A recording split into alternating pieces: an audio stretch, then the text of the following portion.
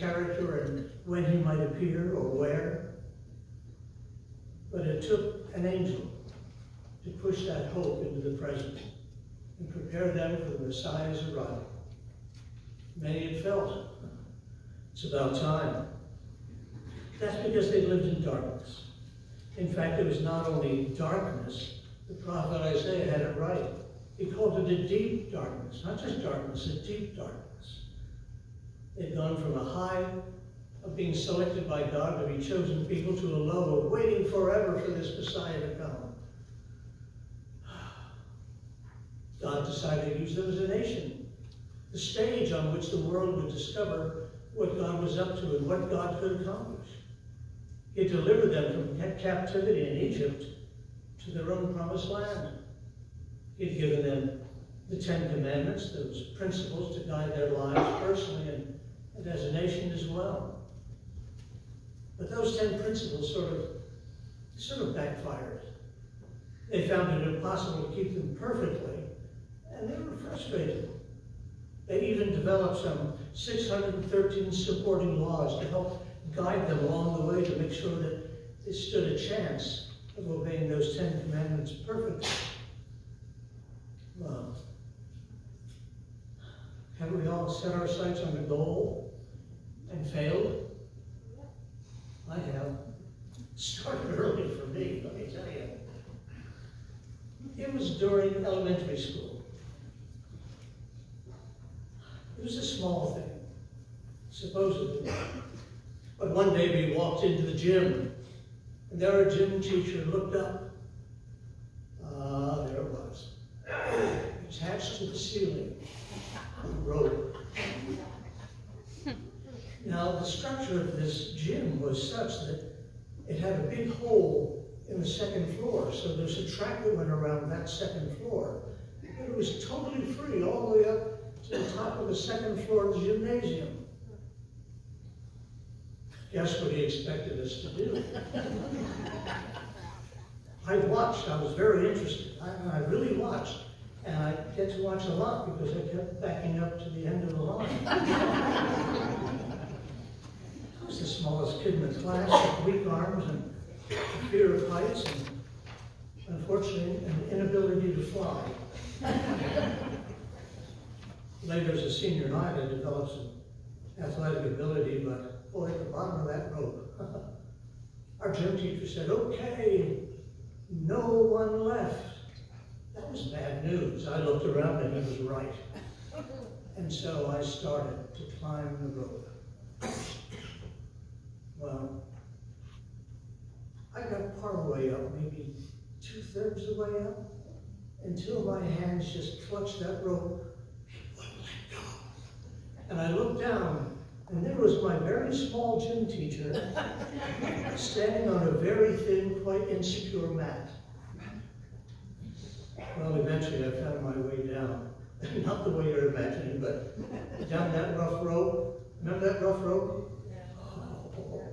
Well, that's what happened to me that day, and I don't forget it now, and my friends didn't forget it then for a long time. I was discouraged. I wanted to do well. I tried my best, but I failed. In a similar way, that's the way it was with the Old Testament people of Israel. And they tried, most of them. They failed. Couldn't do it. It was an impossible task to get right and get God's approval. The solution to their frustration about getting right with God, as well as your way and my way, was found in a most unlikely place. In the middle of some sheep and some teenage shepherds wiping sleep from their eyes in a field outside of a backwater town called Bethlehem. It's not as if God hadn't reached out to his people before. Again and again, God had. In creation, God created a perfect world, invited Adam and Eve to enjoy it to the full. It was a marvelous situation. But they decided that they really didn't need God. Not an unfamiliar feeling about us on rare occasions, I hope. So they declared their independence from God. And they blew that situation.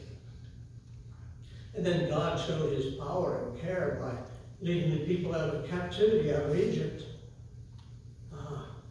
And on that wonderful high moment in the life of their nation, and individually, they said, oh, this isn't me. It's sort of like when you've been on a retreat and you've got a high and you want to keep it. God says, I'll show you how to keep it. I'm going to give you 10 principles, 10 guidelines. We call them the 10 Commandments. Follow them. And you'll have a right relationship with me, but also with one another. Well, some couldn't keep them, and others didn't have that much interest.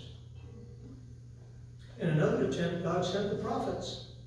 Now, the prophets weren't people who just occasionally told the future. Their main job was to set people right and say, hey, this is the way you're supposed to behave in terms of God. And they heard them. And they drove them out of town. And those they didn't drive out of town, they killed. They didn't want to hear it. But the prophets were men of vision. And God had revealed to them, and they declared to the people that this Messiah, this deliverer, was going to appear, set them free from their sins, and give them new lives. And God finally devised a way to get their attention. If creation can't do it, and other things, even floods and Egyptian freedom, and the prophet's words, if they can't do it, I've got to get their attention in some way, and here it is. A baby. Yeah. That's not what they were expecting at all. It was a surprising way, a startling way, and it's God's final rescue of his people in the form of a little baby. You see, somebody built a manger. And that's where they found him, in the manger. They soon had company. Those teenagers who, down the hill, had that marvelous vision. Oh, yeah.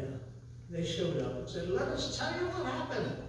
Angels in the sky and an amazing message. And boy, did we shook up. But we had to tell you. We had to see this baby. And that's what happened. Because the angels had announced the Messiah at last. Not through a fanfare in the middle of Jerusalem. No. But in a gentle way, a strong way, a loving and true way. And so his words were heart welcomed by those who needed peace. This Jesus. His ministry was strong and special. He was named Jesus, you remember, because it means deliverer. That was his job. That's who he was, to deliver us from our sins to God in a new relationship. Wow. Came to deliver us from a sinful relationship and into God relationship. He saved us. And you see, he did something else. He did another one of his surprises. He did it on a cross. Again. Rising again to a new life, this Jesus. To live among them, and they saw him again. Another of God's surprises.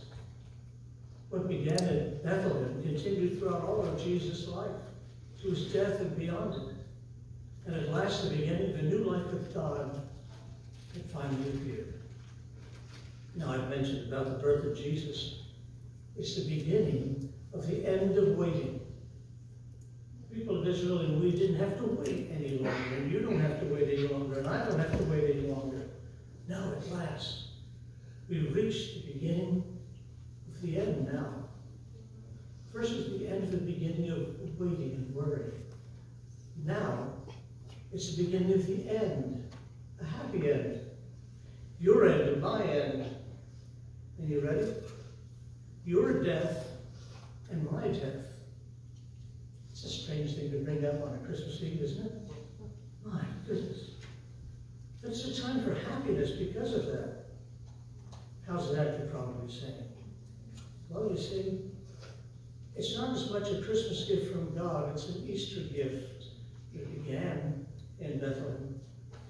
It's God's gift of eternal life through Jesus Christ on the cross for us. Jesus gave us eternal life. You remember the most familiar words he ever said, I guess. I'm the resurrection and the life. He who believes in me, though he were dead, yet shall he live. And the one who lives and believes in me, never gonna die.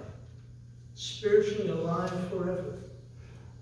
And the assurance of living in God's heavenly kingdom is another great gift we receive because of Jesus' birth at Bethlehem.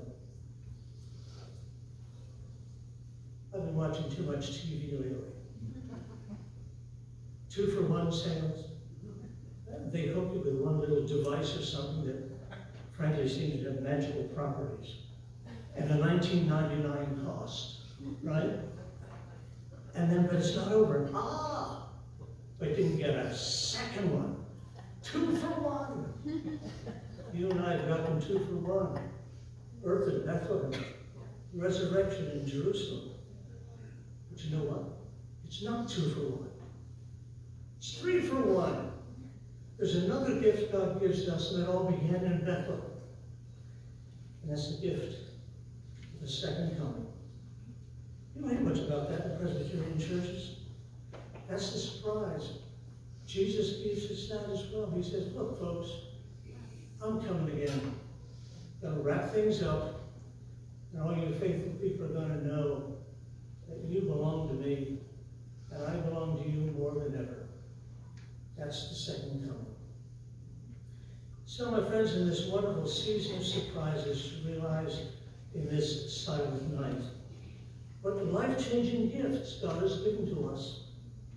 Little wonder we sing such hymns as Joy to the World. Don't do that one yet. And Oh, Come All Ye Faithful. And so many others celebrate the birth of Jesus for all he brings to us. So my prayer, may this Christmas season more than any other bring home to us God's love, God's care to each one of us. Let us pray. Lord, it's amazing what began in Bethlehem.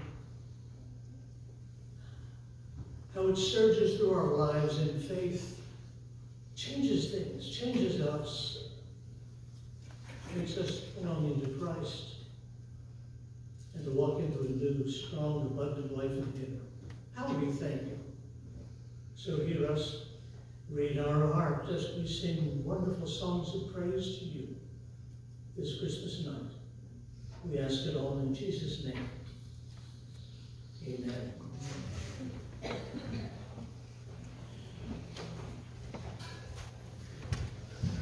Let us stand.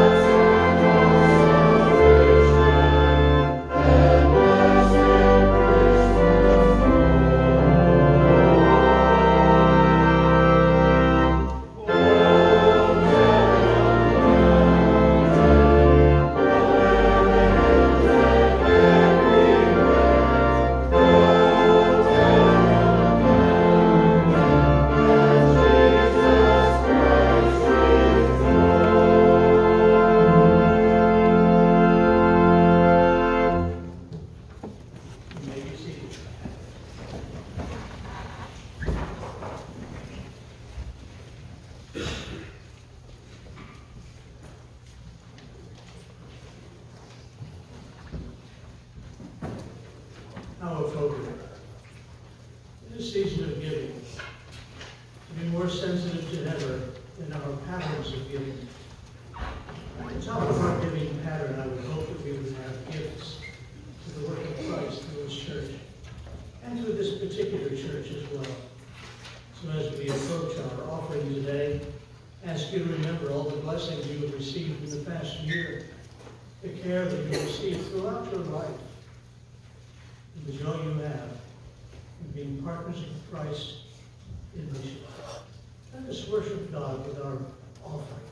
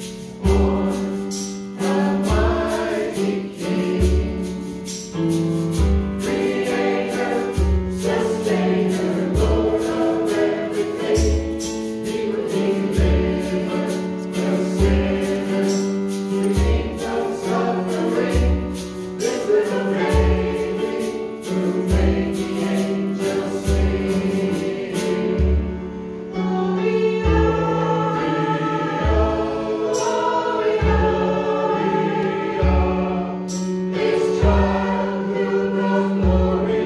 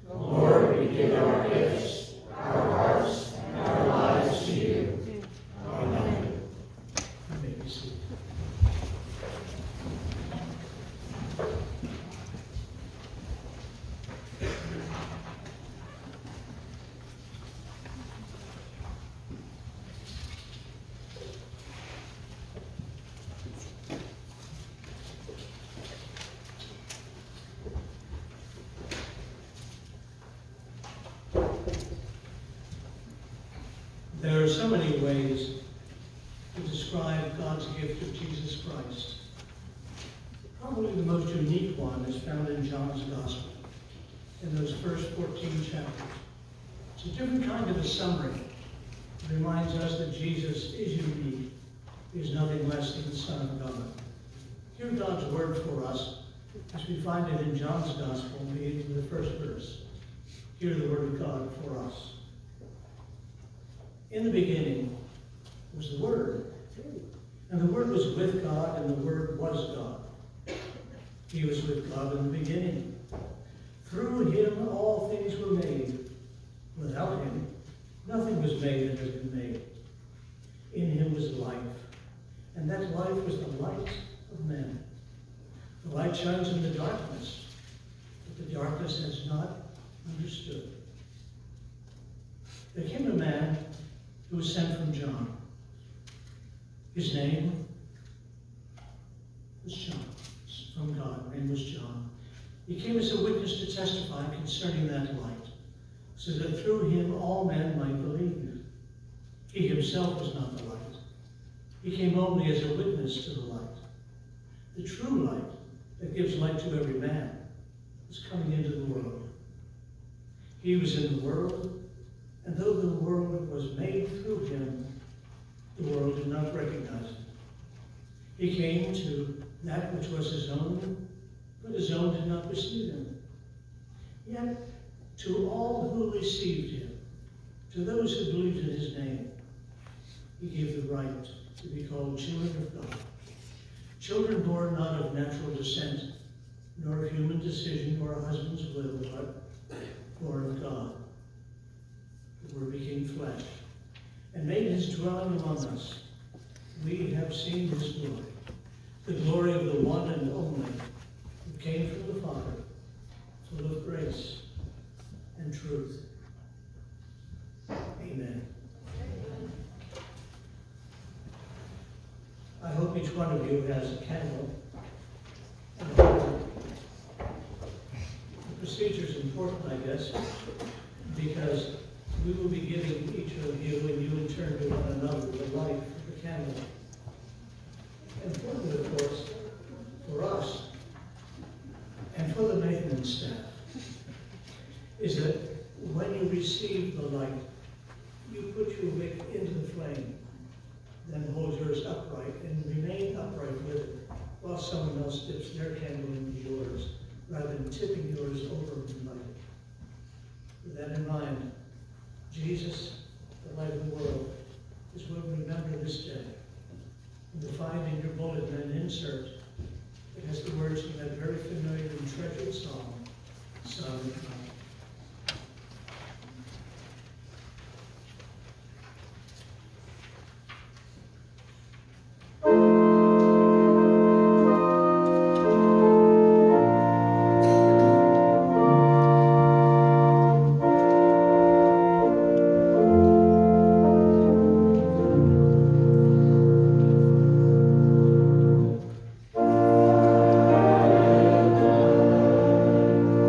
Oh